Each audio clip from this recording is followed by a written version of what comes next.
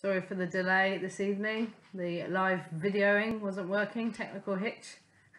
What a beautiful sunny Tuesday it has been. It's good to count your blessings in times like these.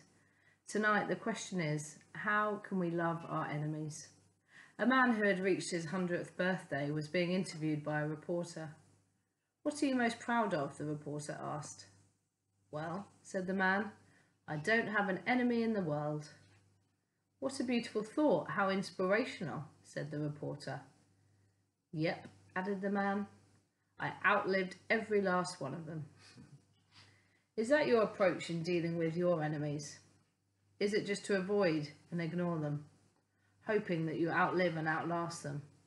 Maybe you secretly hope and plan and pray for bad things to happen to them. Or maybe you gossip about them and turn your friends against them. However, in Luke 6, we read how to have a better attitude, a Christ-like attitude to our friends and foes.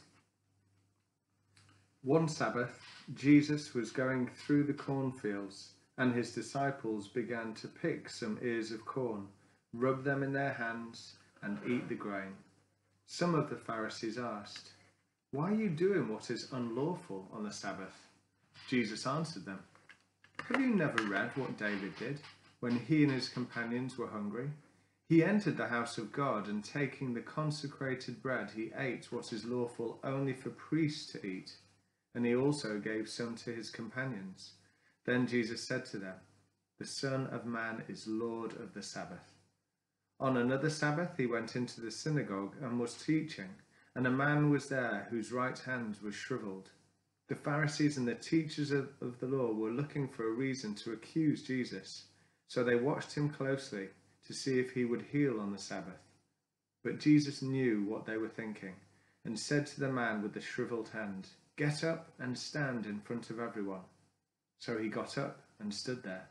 Then Jesus said to them, 'I ask you, which is lawful on the Sabbath, to do good or to do evil, to save life or to destroy it?' He looked round at them all, and then said to the man, 'Stretch out your hand.' He did so, and his hand was completely restored. But the Pharisees and the teachers of the law were furious and began to discuss with one another what they might do to Jesus. One of those days Jesus went out to a mountainside to pray, and spent the night praying to God. When morning came, he called his disciples to him and chose 12 of them, whom he also designated apostles: Simon, whom he named Peter, his brother Andrew, James, John, Philip, Bartholomew, Matthew, Thomas, James, son of Alphaeus, Simon, who was called the Zealot, Judas, son of James, and Judas Iscariot, who became a traitor. He went down with them and stood on a level place. A large crowd of his disciples was there, and a great number of people from all over Judea, from Jerusalem and from the coastal region around Tyre and Sidon, who had come to hear him and to be healed of their diseases. Those troubled by evil spirits were cured, and the people all tried to touch him, because power was coming from him and healing them all. Looking at his disciples, he said, 'Blessed are you who are poor, for yours is the kingdom of God. Blessed are you who hunger now, for you will be satisfied. Blessed are you who weep now, for you will laugh.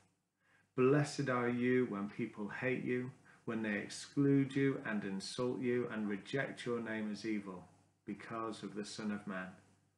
Rejoice in that day and leap for joy, because great is your reward in heaven, for that is how their ancestors treated the prophets. But woe to you who are rich, for you have already received your comfort. Woe to you who are well fed now, for you will go hungry. Woe to you who laugh now, for you will mourn and weep. Woe to you when everyone speaks well of you, for that is how their ancestors treated the false prophets. But to you who are listening, I say, love your enemies. Do good to those who hate you. Bless those who curse you. Pray for those who will treat you. If someone slaps you on one cheek, turn the other also. If someone takes your coat, do not withhold your shirt. Give to everyone who asks you. And if anyone takes what belongs to you, do not demand it back. Do to others as you would have them do to you. If you love those who love you, what credit is that to you? Even sinners love those who love them. And if you do good to those who are good to you, what credit is that to you? Even sinners do that. And if you lend to those from whom you expect repayment, what credit is that to you? Even sinners lend to sinners, expecting to be repaid in full. But love your enemies. Do good to them and lend to them without expecting to get anything back.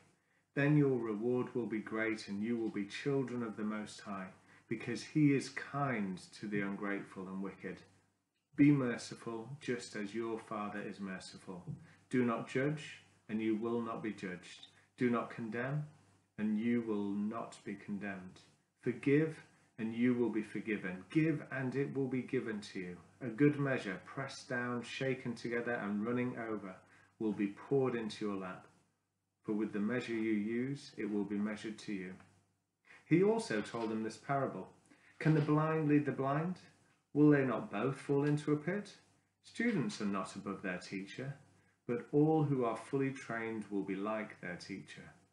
Why do you look at the speck of sawdust in someone else's eye and pay no attention to the plank in your own eye? How can you say, friend, let me take the speck out of your eye, when you yourself fail to see the plank in your own eye? You hypocrites, first take the plank out of your own eye, and then you will see clearly to remove the speck from the other person's eye. No good tree bears bad fruit, nor does a bad tree bear good fruit.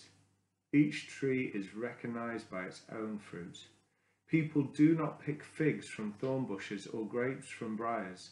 Good people bring good things out of the good stored up in their hearts, and evil people bring evil things out of the evil stored up in their hearts. For out of the overflow of the heart, the mouth speaks. Why do you call me Lord, Lord, and do not do what I say? As for those who come to me and hear my words and put them into practice, I will show you what they are like. They are like a man building a house who dug down deep and laid the foundation on rock. When the flood came, the torrent struck that house, but could not shake it because it was well built. But those who hear my words and do not put them into practice are like a man who built a house on the ground without a foundation. The moment the torrent struck that house, it collapsed, and its destruction was complete. In history, people thought if they were following the law by not murdering or committing adultery, that this made them good people. However, Jesus preaches this sermon in Luke 6 to show us that keeping the law is not so much about outward actions as inner attitudes of the heart. Whether we're interacting with friends or enemies, Christians or non-Christians, our attitude towards other people should be to love them. None of us have problems loving the friends and family members we get along with.